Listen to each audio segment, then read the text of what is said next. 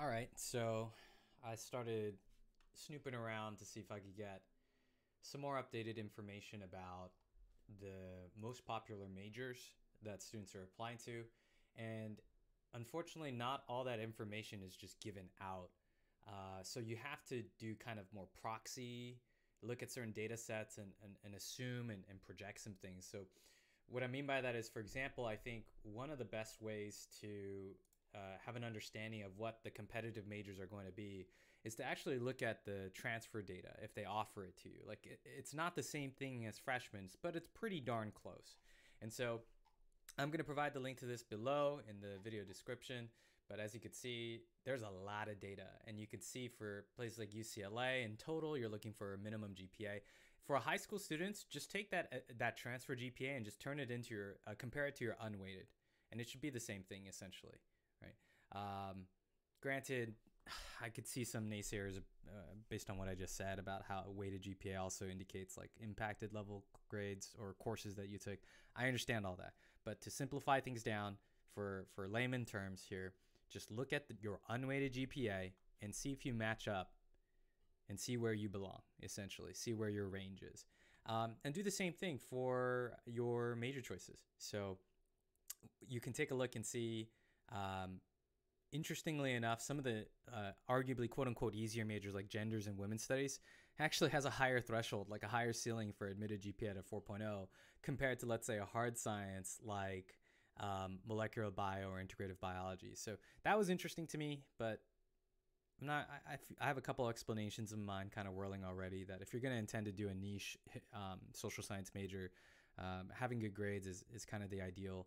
You'll see the opposite of that with sociology. I think like sociology is a very common major that students who didn't really do as much or weren't as technical, what they do is they realize they just followed their parents doing volunteering stuff. You know, they went to church and volunteered and then hung out doing other things that were not so STEMmy, and they get advised, you know, the best choice at that point would be to go towards a sociology major. And that I think is starting to become a little bit inflated. But yeah, take a look through this. I just wanted to point to something more interesting for my take. I'm just interested in seeing what the most popular majors are, not necessarily their chance of getting in. This is just percentages of their popularity of how many declared. So amongst first generation and not first generation, you can actually use this second link and separate it based on campuses. And that's going to help kind of clear the noise and be then translatable to most other private schools as well. So as you can see, undeclared is really high. I would argue the higher you go up in rank, let's say US News rank 20 and up, the less undeclared becomes this prominent. And so I usually kind of cancel that out and realize that it's biology and psychology and computer science. And then from there you have econ. I'm assuming business should be much higher up. That's interesting to me, actually. I normally tell my students that business is like the #1 most popular major right now. Maybe so biology, political science, computer science, biochemistry, business economics at a 1.7. Interesting. San Diego. San Diego's heavy on comp sci and bioinformatics, so I could see that a lot. Here's econ at 10. Business econ at 3. Let's do Berkeley. Computer science, economics. Guys, I wouldn't necessarily translate most popular, what you're seeing right now, to most difficult.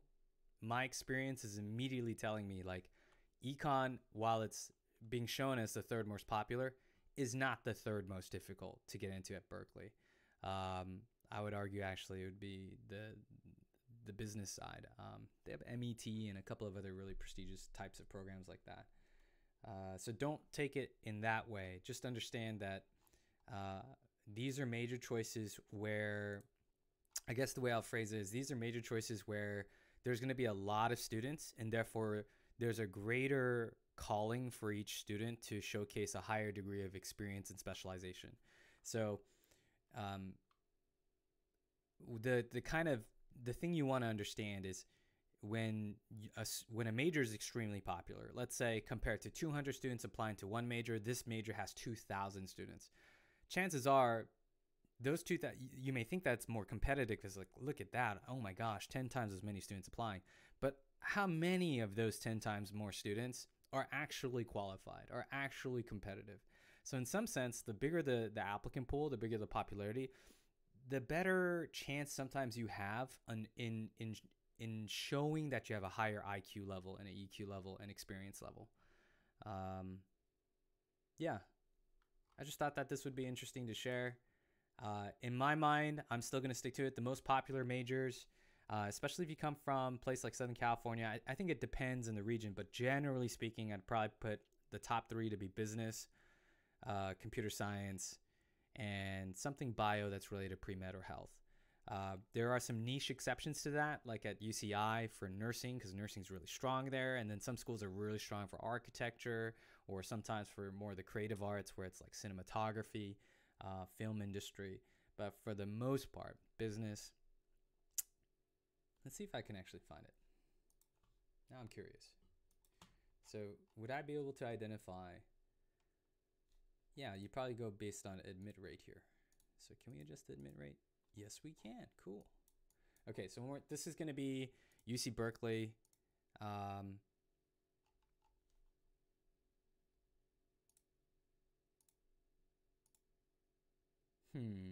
probably should have done this before recording, but whatever. Let's do it. So UC Berkeley, no surprise, computer science is at a 4%. And take a look at this. Data science is at 15%.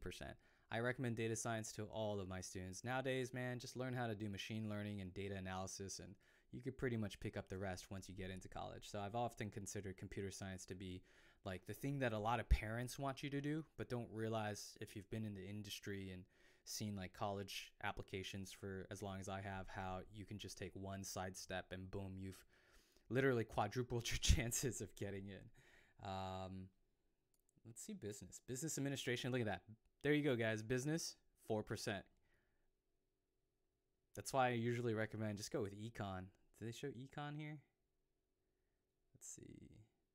Applied math is also pretty good. Statistics is really good, by the way. These are core skill sets that eventually lead into business and economics. So why put yourself through the pressure point of a 4% acceptance chance, right? And then there's econ at 22%. Well, there's a counter reason why. Obviously, like when you go to a UC school, it's going to be harder to transfer majors. Notice how I said harder, not impossible. I changed my major at UCLA 3 times. I come from personal experience that so long as you can maintain a good GPA for the prerequisites and follow the procedures to declare a new major, it's not really that big of a deal. But yeah, one more thing. Let me check bio. So bio, it's not too bad. You're in the 20s range. Bioengineering is in the 21. So in truth, like I'm just looking at the ones that are single digit acceptances. So here you have ethnic studies, which is masked. I would watch that. That's not a big deal. It's probably like noise in the data. Business administration, as I mentioned, to me, it's the #1 Asian male major. Computer science, 4%. Cognitive science is at a 9%. That's actually interesting to me. 200 students applied.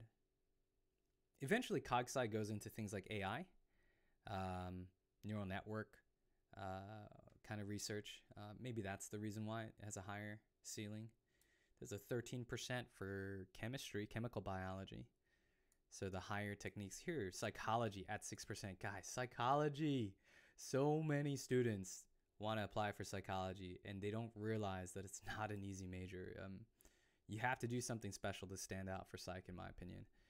But yeah, hopefully this helps. Check out the links below. Until next time.